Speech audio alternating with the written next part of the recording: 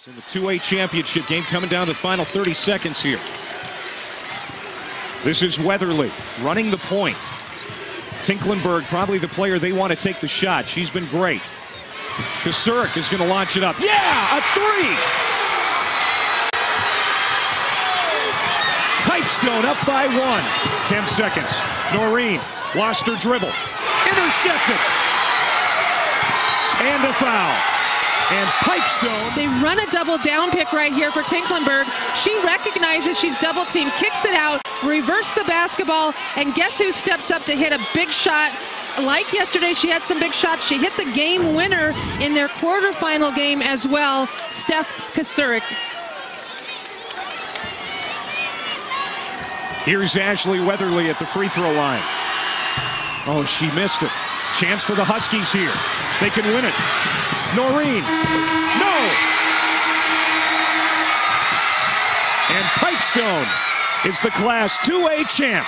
Minnesota, and it's the three-pointer here by Kosurik. Watch that foot, though. Ooh. Yeah, and that is a two-pointer right there if we take a look at it. They ruled it a three. But you know what? A great job of executing on that last play. You don't see the foot right there.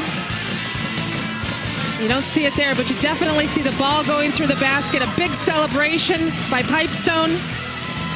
And you're going to see the high look here. Just look at the foot on the line right there. And the fans, I think, are seeing this as well. The officials have already left the floor. Okay, so if it would have been called a 2, it would have been a tie game. And we would be going to overtime. But since the officials called it a 3,